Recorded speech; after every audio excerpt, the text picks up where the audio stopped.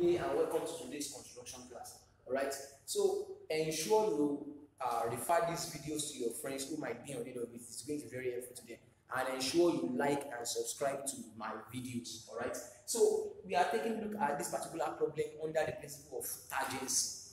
In this particular scenario, instead of us having two circles, we are having what?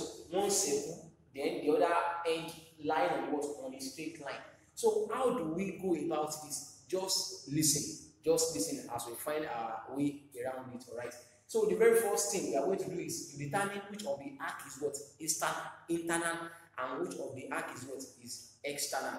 All right, so taking a look at the arc at the bottom here, this arc is what I told you, trace it out.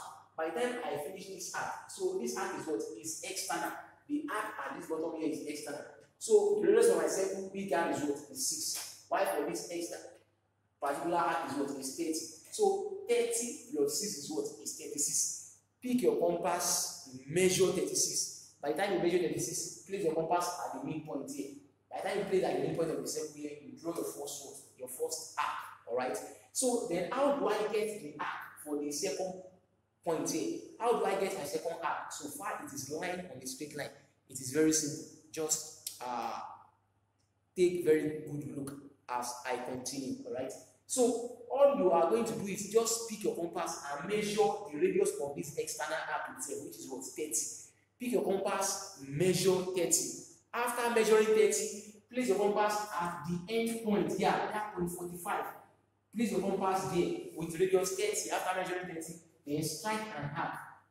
So by the time it intersects the first arc, you know the arc itself is what is 30. Just carry the same arc 30 on your compass.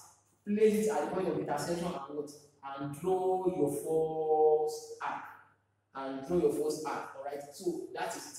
So the arc at the top here is what is internal. Yeah, it is internal. Can you see? It encompasses this other circle is internal. So how do I go about that? The radius for that is what is radius 35. 35. So 35 plus 6 equals to what? Equals to 41. So pick your compass, measure 41. By the time you measure 41, place your compass of radius 41 at the midpoint of the circle here. Alright, then strike your arc. So this is my arc, my first arc. Alright, so then the radius of that arc is what? Is 35. Pick your compass and measure what? Measure 35. By the time you measure 35, carry your compass and place it at the end point here. Then you what? You strike the second arc. So this is the point of what? Intersection.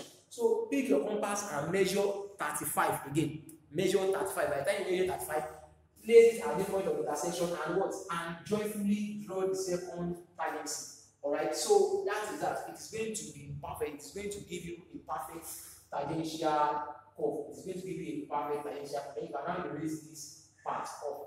Alright, so that's that about that. Ensure you like and subscribe to my YouTube videos, and also refer it to your friends who might be of need. Thank you very much.